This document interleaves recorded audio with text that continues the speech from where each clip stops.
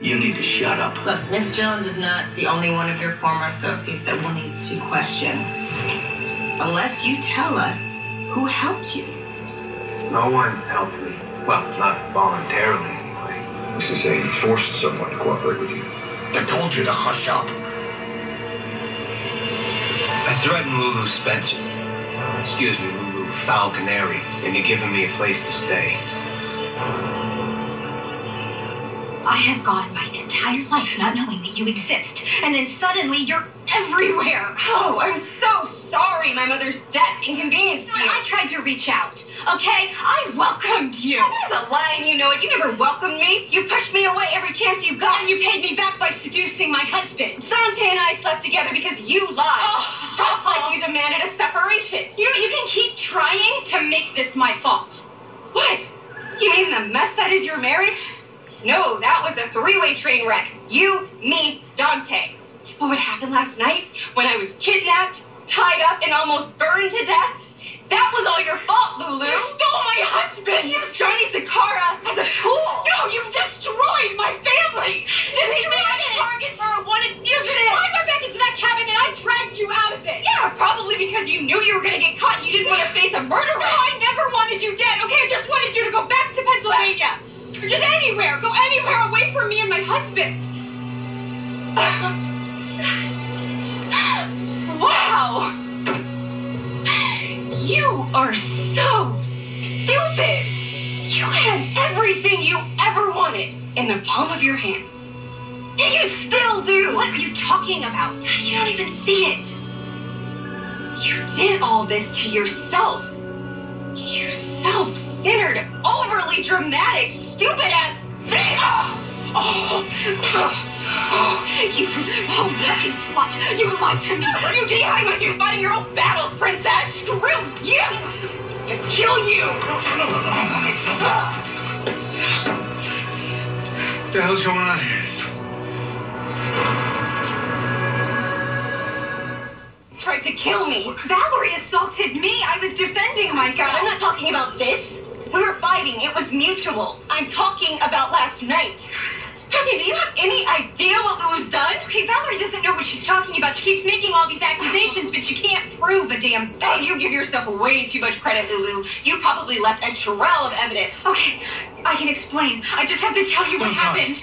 But I just need... No. Do not talk. Do not say another word. You will get a chance to make a statement, okay? Much later.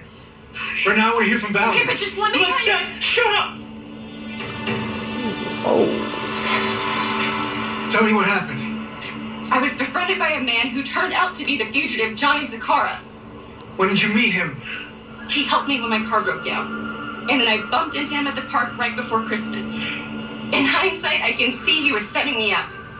He asked me for a ride last night. I have a police scanner in my car, and when the bolo came in, I recognized his description.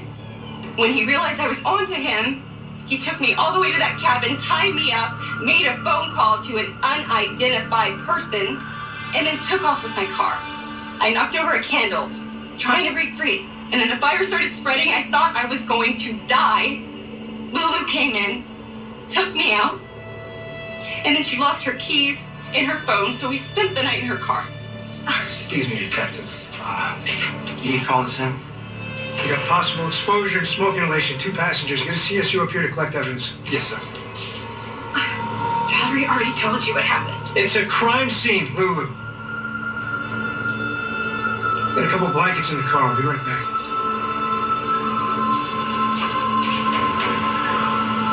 So you admit to threatening Lulu Falconeri to secure cooperation?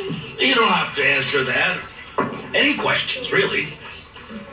I told Lulu if she didn't help me out, people she cared about would be hurt. I'd like to say I didn't mean that. Did you? I would never hurt a little boy or anybody weak or vulnerable. But there are people Lulu cares about who definitely deserve what I could dish out. Are you referring to her husband, Detective Falconeri? I don't think you want to admit to threatening a cop. My lawyer's telling me not to answer that. Okay. Let's take it back to Cadet Spencer. Why'd you target her? I didn't at first. Her car was broken down. I used to be a mechanic, so I helped her. When I saw her again, I recognized an opportunity. For what? to have a rookie cop in my pocket.